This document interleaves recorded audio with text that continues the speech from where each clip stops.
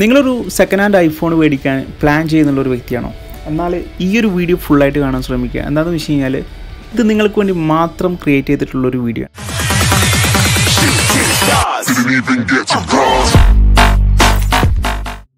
Video start ചെയ്യുന്നതിന് മുമ്പ് എനിക്ക് നിങ്ങളോടൊരു കാര്യം പറയാണ്ട് എൻ്റെ ഈ ഒരു വേർഡ്സ് നിങ്ങൾ കുറച്ചൊന്ന് ക്ഷമയോടെ കേട്ടിരിക്കുക. എന്താണെന്ന് വെച്ച് കഴിഞ്ഞാൽ നിങ്ങളൊരു പുതിയ ഐഫോൺ മേടിക്കാൻ പോകുന്നൊരു വ്യക്തിയാണെന്നുണ്ട് എങ്കിൽ നിങ്ങൾ ഒരു മൊബൈൽ ഷോപ്പിലായിക്കോട്ടെ അല്ലെങ്കിൽ ഒരു വ്യക്തിയുടെ കയ്യിൽ നിന്ന് പർച്ചേസ് ചെയ്യാൻ പോവുകയാണെന്നുണ്ടെന്നുണ്ടെങ്കിൽ നിങ്ങൾ ആ ഒരു വ്യക്തിയോട് അല്ലെങ്കിൽ ആ ഒരു മൊബൈൽ ഷോപ്പിലുള്ള ആൾക്കാരോട് ഇങ്ങനെയുള്ള ചോദ്യങ്ങൾ ചോദിക്കാണ്ടിരിക്കുക. ഇത് ഓപ്പൺ ആണോ, അല്ലെങ്കിൽ ഇത് റിപ്പയർ ആണോ, ഇതിൻ്റെ ടച്ച് മാറ്റിയതാണോ, ഇതിൻ്റെ എത്രയായി, ഇതിൻ്റെ യൂസ് ചെയ്തിട്ടുള്ള കാലഘട്ടം എത്രയാണ്, ഇങ്ങനെയുള്ള ചോദ്യങ്ങളൊന്നും ചോദിക്കാൻ നിൽക്കണ്ട.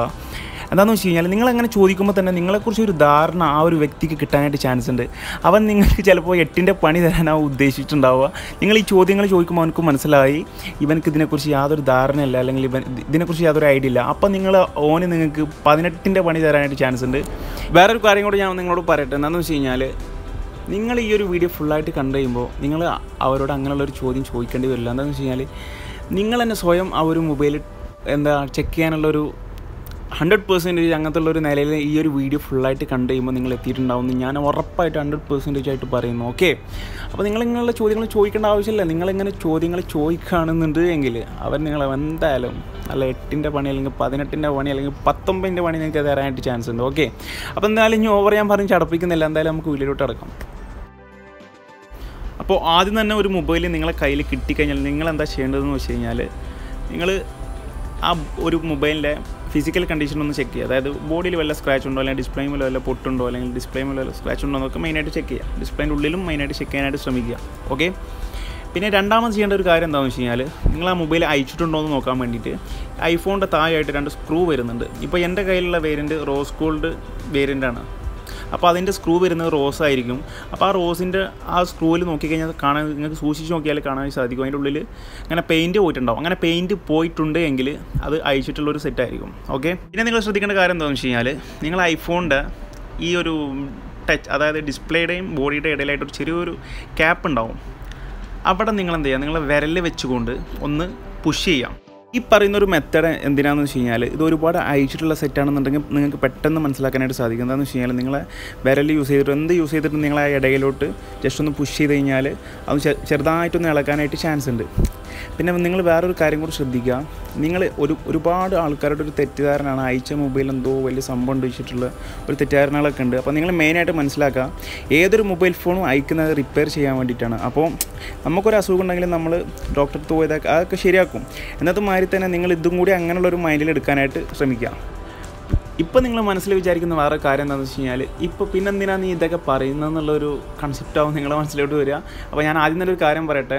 ചില ആൾക്കാർ പറയുന്നുണ്ടാവും ഇത് തീരെ അയച്ചിട്ടില്ല എന്നുള്ളൊരു സെറ്റൊക്കെ അങ്ങനെ കളവ് പറഞ്ഞിട്ട് നമ്മളെ കൊണ്ട് ഇടിപ്പിക്കുന്ന ആൾക്കാരുണ്ട്. അപ്പോൾ അങ്ങനെ പറയുന്നവർക്ക് അതിൽ നിന്ന് എങ്ങനെ രക്ഷപ്പെടാം, അല്ലെങ്കിൽ അത് എങ്ങനെ മനസ്സിലാക്കാൻ വേണ്ടിയിട്ടുള്ളൊരു വീഡിയോ ആണത്. അതൊന്നും കൂടി നിങ്ങളെന്താ ചെയ്യുക ഒന്ന് മനസ്സിലാക്കുക. ഓക്കെ, നിങ്ങളിപ്പോൾ ഈ വീഡിയോയിൽ കാണുന്ന പോലെ നിങ്ങൾ നഖം യൂസ് ചെയ്തിട്ട് ആ ഒരു ഡിസ്പ്ലേൻ്റെ ബോഡിൻ്റെ ഇടയിൽ ഒരു ചെറിയൊരു ഇട ഉണ്ടാവും. അതിൽ ജസ്റ്റ് ഒന്ന് നഖം വെച്ചിട്ടൊന്ന് നിങ്ങളൊന്ന് ആഞ്ഞൊന്ന് പ്രസ് ചെയ്താൽ മതി. അപ്പോൾ അത് പ്രസ് ചെയ്തിട്ട് അനങ്ങുന്നുണ്ട് എങ്കിൽ അത് ഓപ്പൺ ചെയ്തിട്ടുണ്ടെന്ന് മനസ്സിലാക്കാം. അല്ലെങ്കിൽ അങ്ങനെയും മനസ്സിലാക്കാൻ പറ്റുന്നില്ല എങ്കിൽ മൂന്നാമത് ചെയ്യേണ്ട ഒരു കാര്യം എന്താണെന്ന് വെച്ച് കഴിഞ്ഞാൽ നിങ്ങളുടെ സിം ട്രേ ഉണ്ടല്ലോ, അത് നിങ്ങൾ ആ സിം ട്രേ ഒന്ന് ഊരിയതിന് ശേഷം ഞാനിപ്പോൾ ഒന്ന് നിങ്ങൾക്ക് ഊരിയിട്ട് കാണിച്ചു തരാം. സിം ട്രേ നിങ്ങൾ റിമൂവ് ചെയ്ത് കഴിഞ്ഞാൽ അവിടെ ഒരു ഹോൾ കാണാനായിട്ട് സാധിക്കും. ഇപ്പോൾ ഞാൻ നിങ്ങൾക്ക് കാണിച്ചു തരാം. നിങ്ങളിവിടെ കണ്ടില്ല, അതുപോലെ ഒരു ഹോൾ ഉണ്ടാവും. അവിടെ നിങ്ങൾ വായ വെച്ചുകൊണ്ട് നിങ്ങൾ എന്ത് ചെയ്യുന്നു, ഊതി കൊടുക്കുക. ഇതിപ്പോൾ ഞാൻ നിങ്ങൾക്ക് ഊതി കാണിച്ചു തരത്തെന്താണെന്ന് വെച്ച് കഴിഞ്ഞാൽ എനിക്ക് വീഡിയോ ചെയ്യുന്നുള്ളൊരു ബുദ്ധിമുട്ടുകൊണ്ടാണ്. അതുകൊണ്ടാണ് ഞാൻ നിങ്ങൾക്ക് കാണിച്ചു തരാത്തത്. അത് ജസ്റ്റ് ഒന്ന് ഊതി കൊടുക്കുമ്പോൾ ആ ഡിസ്പ്ലേൻ്റെ അതുപോലെ തന്നെ ബോഡിൻ്റെ ഇടയിൽ കൂടെ ഒരു ഇട ഉണ്ടാവും. അവിടെ അയച്ച സെറ്റാണെന്നുണ്ടെങ്കിൽ അങ്ങനെ ഒരു ഹെയർ വരാനായിട്ട് ചാൻസ് ഉണ്ട്. നിങ്ങളങ്ങനെ ഊതുമ്പോൾ കൈ വെച്ച് കഴിഞ്ഞാൽ ഹെയർ വരാനായിട്ട് ചാൻസ് ഉണ്ട്. ഓക്കെ, അപ്പോൾ നിങ്ങൾ വേറൊരു കാര്യം കൂടി മനസ്സിലാക്കുന്നതെന്ന് വെച്ച് കഴിഞ്ഞാൽ ഇപ്പോഴുള്ള ടെക്നീഷ്യന്മാർ ചെയ്യുന്നതെന്ന് പറഞ്ഞാൽ അവർ അയച്ചിട്ടുള്ള സെറ്റാണെന്നുണ്ടെങ്കിൽ ലാസ്റ്റ് അവരൊന്ന് ഗമ്മിട്ടിട്ട് അടയ്ക്കാനായിട്ട് ചാൻസ് ഉണ്ട്. ഓക്കെ, GCC കൺട്രികളിൽ നിന്നൊക്കെ സെക്കൻഡ് ഹാൻഡ് ഐഫോൺ എടുക്കുമ്പോൾ നിങ്ങൾ ശ്രദ്ധിക്കേണ്ട ഒരു കാര്യം, നിങ്ങൾ ഐഫോൺ എടുക്കാനായിട്ട് പോകുമ്പോൾ നമ്മുടെ ഇന്ത്യൻ സിം, വർക്കിംഗ് ആയിട്ടുള്ള ഒരു ഇന്ത്യൻ സിം നമ്മളെ കയ്യിൽ വരുന്നത് എന്താണെന്ന് വെച്ച് കഴിഞ്ഞാൽ ഈ GCC കൺട്രികളിലോട്ടൊക്കെ അധികം വരുന്നത് ചൈനയിൽ നിന്നും അമേരിക്കയിൽ നിന്നാണ് ഫോണുകൾ സെക്കൻഡ് ഹാൻഡ് വരുന്നത്. അപ്പോൾ അവരുടെ മൊബൈൽ അധികവും എന്താവും ഗ്ലോബൽ വെർഷൻ ആവില്ല, അതൊരു അമേരിക്കൻ ബേസ്ഡ് ആയിട്ടുള്ള കരിയർ മാത്രം സപ്പോർട്ട് ചെയ്യുന്ന മൊബൈലാവും അധികം ഉണ്ടാവുക. ഗ്ലോബൽ വെർഷനും അതിൽ കിട്ടാനായിട്ട് ചാൻസ് ഉണ്ട്. പക്ഷേ നിങ്ങൾ മെയിനായിട്ട് ഇതൊന്ന് ശ്രദ്ധിക്കുക. നിങ്ങൾ ഇവിടെ ചിലപ്പോൾ നിങ്ങൾ എടുക്കുന്ന GCC കൺട്രിയിൽ ചിലപ്പോൾ വർക്കാവുന്ന വരും. എന്ന് വെച്ചാൽ അവിടെ ഓൾറെഡി അൺലോക്ക് ചെയ്തിട്ടുണ്ടാവും. പക്ഷേ നമ്മളെ നാട്ടിലോട്ട് കൊണ്ടുപോയിട്ടുണ്ടെങ്കിൽ നാട്ടിലത്തെ കരിയേഴ്സൊന്നും അതിൽ സപ്പോർട്ടാവില്ല. പിന്നെ ഐഫോണിൽ ഏറ്റവും കൂടുതൽ നിങ്ങൾ ശ്രദ്ധിക്കേണ്ട ഒരു കാര്യമാണ് ഐഫോണിൻ്റെ ഡിസ്പ്ലേ. ഐഫോണിൻ്റെ ഡിസ്പ്ലേ ഒറിജിനൽ അല്ല എന്നുണ്ടെന്നുണ്ടെങ്കിൽ നിങ്ങൾക്കൊരു സ്മൂത്ത്നെസ് ഫീൽ ചെയ്യാല്ല, അതുപോലെ തന്നെ നല്ലൊരു ബ്രൈറ്റ് ആയി കിട്ടാനായിട്ട് ചാൻസ് ഇല്ല. അപ്പോൾ നിങ്ങളിത് മെയിനായിട്ട് ശ്രദ്ധിക്കുക. എൻ്റെ കയ്യിൽ ഐഫോൺ വലതുവശത്തുള്ള ഐഫോൺ 6 ഇടതുവശത്തുള്ള ഐഫോൺ 7 ആണ്. അപ്പോൾ ഈ രണ്ടിൻ്റെ ഡിസ്പ്ലേയിൽ വേറെ വ്യത്യാസം കൂടെ ഉണ്ട്. ഐഫോൺ 6 ഞാൻ യൂസ് ചെയ്തിട്ടുള്ള കോപ്പി ഒരു ഡിസ്പ്ലേ, ഞാൻ തന്നെ ചേഞ്ച് ചെയ്തിട്ടുള്ള ഒരു ഡിസ്പ്ലേ ആണ്. പിന്നെ ഐഫോൺ 7 ആണെന്നുണ്ടെങ്കിൽ ഒറിജിനൽ ഡിസ്പ്ലേ ആണ്. അപ്പോൾ നിങ്ങൾക്ക് കാണുമ്പോൾ തന്നെ മനസ്സിലാക്കാൻ പറ്റുമെന്ന് വിചാരിക്കുന്നു. പിന്നെ വേറെ ഒരു വിഷയം എന്താ വെച്ച് കഴിഞ്ഞാൽ നിങ്ങളിങ്ങനെ വിചാരിക്കും രണ്ട് വേറെ മോഡലിലെന്ന് ചോദിക്കാനുള്ള ഒരു ചാൻസ് ഉണ്ട്. അപ്പോൾ അതിന് രണ്ടിൻ്റെ സ്പെക്കും സെയിം ആണ്, ഡിസ്പ്ലേൻ്റെ റെസൊല്യൂഷൻ കാര്യങ്ങളൊക്കെ സെയിം ആണ്. അതിൻ്റെ അടിയിൽ ഞാൻ അതിൻ്റെ സ്പെക്കും കാര്യങ്ങളൊക്കെ ഒന്ന് കൊടുത്തിട്ടുണ്ട്. ഓക്കെ, അപ്പോൾ നിങ്ങൾക്ക് കാണാനായിട്ട് സാധിക്കും. നിങ്ങളൊരു വൈറ്റ് ആയിട്ടുള്ള എന്തെങ്കിലും ഒരു ആപ്പിലോട്ട് ലോഞ്ച് ചെയ്യുകയാണെന്നുണ്ടെന്നുണ്ടെങ്കിൽ നിങ്ങൾക്ക് കാണാൻ സാധിക്കും. ഞാൻ ഇപ്പോൾ ഓൾറെഡി നമ്മൾ സെറ്റിങ്സ് ഓപ്പൺ ചെയ്തിട്ടുണ്ട്. അപ്പോൾ ഐഫോൺ 6 കാണാനായിട്ട് സാധിക്കുന്നതെന്ന് പറഞ്ഞാൽ ഒരു ബ്ലൂ ഷെയ്ഡുള്ള ഒരു ഡിസ്പ്ലേ ആണ്.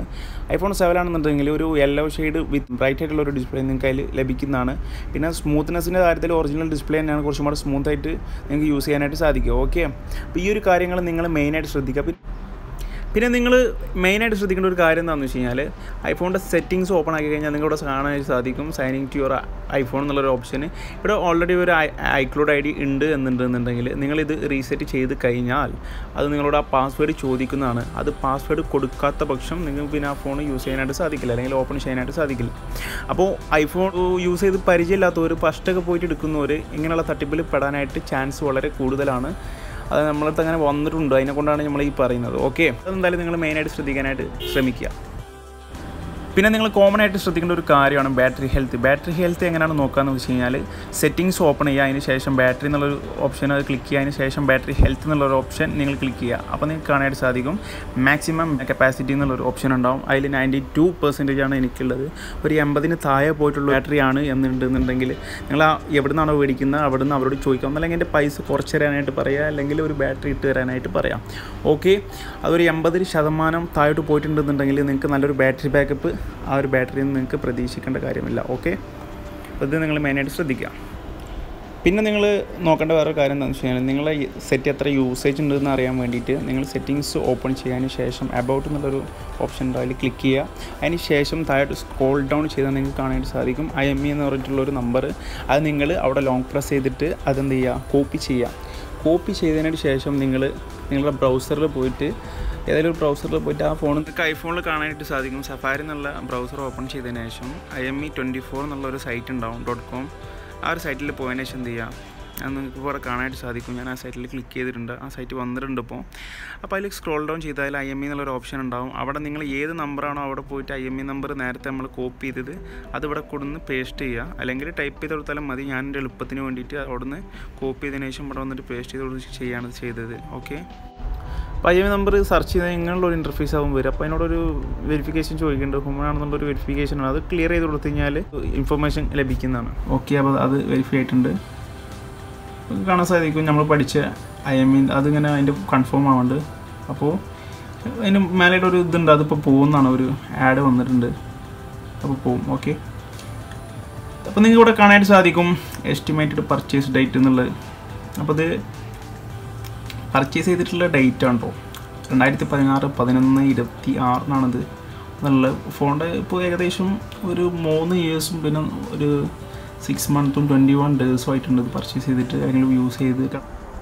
ഈ IME24 എന്ന് പറയുന്ന ഈ ഒരു വെബ്സൈറ്റ് ഉപയോഗിച്ചുകൊണ്ട് നിങ്ങൾക്ക് നല്ല രീതിയിൽ തന്നെ നിങ്ങളുടെ മൊബൈലിൻ്റെ എല്ലാ വിവരങ്ങളും നിങ്ങൾക്ക് ലഭിക്കുന്നതാണ്. നല്ല യൂസ്ഫുൾ ആയിട്ടുള്ളൊരു വെബ്സൈറ്റാണിത്. ഉദാഹരണത്തിന് നിങ്ങളൊരു സെക്കൻഡ് ഹാൻഡ് ഐഫോൺ മേടിക്കാൻ പോകുകയാണെന്നുണ്ടെങ്കിൽ അതിന് വാറൻറ്റി ഉണ്ട് എന്നൊക്കെ ചില അതിൻ്റെ ഓണർ പറയും. പക്ഷേ നിങ്ങൾക്കറിയില്ല, നിങ്ങൾക്ക് നോക്കാനും അറിയില്ല. ചിലപ്പോൾ ആ സമയത്ത് അങ്ങനെ മേടിച്ചെന്നും വരും.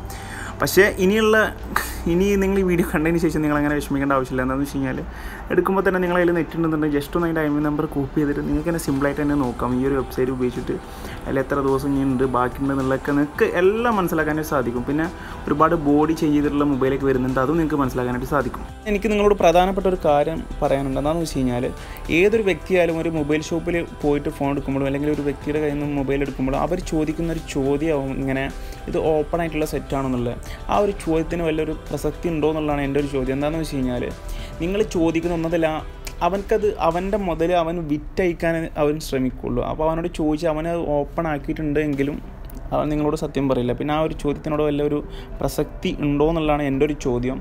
ഓക്കെ, അപ്പോൾ നിങ്ങളവിടെ ചോദിക്കേണ്ട ചോദ്യം നേരത്തെ പറഞ്ഞ പോലെ ഒരു മിനിമം ഒരു ആഴ്ചയെങ്കിലും, അല്ലെങ്കിൽ മാക്സിമം ഒരാഴ്ച, അല്ലെങ്കിൽ ഒരു മിനിമം 2 ദിവസമെങ്കിലും നിങ്ങൾക്ക് ചെക്കിംഗ് വാറൻറ്റി ഇല്ലാണ്ട് സെക്കൻഡ് ഹാൻഡ് മൊബൈൽ എടുക്കേണ്ട എന്നുള്ളതാണ് എൻ്റെ ഒരു അഭിപ്രായം. നമ്മളെ നാട്ടിൽ OLX എടുക്കുന്നവർക്ക് അങ്ങനെ പണി കിട്ടിയിട്ടുള്ളവർ എന്നോട് പറഞ്ഞിട്ടുണ്ട്. അപ്പോൾ അങ്ങനെയുള്ള കാരണങ്ങളൊക്കെ കൊണ്ടാണ് ഞാനിത് പറയുന്നത്. അപ്പോൾ അത് നിങ്ങൾ മെയിനായിട്ട് ശ്രദ്ധിക്കാനായിട്ട് ശ്രമിക്കുക. ഓക്കെ, പിന്നെ ഇതന്നെ ഈ തെറ്റിദ്ധാരണ എന്താണെന്ന് വെച്ച് കഴിഞ്ഞാൽ നമ്മൾ ഈ മൊബൈൽ ഓപ്പൺ ചെയ്യുന്നത് എന്തിനാണെന്ന് വെച്ച് കഴിഞ്ഞാൽ അതിനുള്ള കംപ്ലൈൻറ്റുകൾ മാറ്റാൻ വേണ്ടിയിട്ടാണ്. അപ്പോൾ അതും നിങ്ങൾ ആ ഒരു മൈൻഡിൽ എടുക്കണം. എന്താണെന്ന് വെച്ച് കഴിഞ്ഞാൽ മെയിനായിട്ട് നിങ്ങൾ ശ്രദ്ധിക്കേണ്ട മൊബൈലിലെ കണ്ടീഷൻ. ഓക്കെ, അപ്പോൾ അതിനൊരു 2-4 ദിവസം ചെക്കിംഗ് വാറൻറ്റി ചോദിച്ചിട്ട് യൂസ് ചെയ്തിട്ട് എടുക്കുക എന്നുള്ളതാണ് എൻ്റെ ഒരു അഭിപ്രായം. ഇപ്പോൾ ഞാൻ അങ്ങനെ തന്നെ പറയുള്ളൂ. ഓക്കെ, അപ്പോൾ ഈ ഒരു വീഡിയോ നിങ്ങൾക്ക് യൂസ്ഫുൾ ആയിട്ടുണ്ടെന്നുണ്ടെങ്കിൽ ചങ്ങായിമാർക്കൊന്നും നിങ്ങളും ഷെയർ ചെയ്യുക. അതുപോലെ തന്നെ നിങ്ങൾക്ക് ഇഷ്ടപ്പെടുന്ന ലൈക്ക് അടിക്കുക. നമ്മളെ ഈ ഒരു ചെറിയൊരു ചാനൽ ഒന്ന് സബ്സ്ക്രൈബ് ചെയ്ത് സപ്പോർട്ട് ചെയ്യുക. ഓക്കെ, അപ്പോൾ ഇനി ഓവർ പറഞ്ഞ് വെറുപ്പിക്കുന്നില്ല. എന്തായാലും ഇനി ഒരു നല്ലൊരു കണ്ടൻ്റ് ആയിട്ട് അടുത്ത വീഡിയോ വരാം. No, there ain't no stopping us. Fly without boarding pass. Couldn't catch me, I be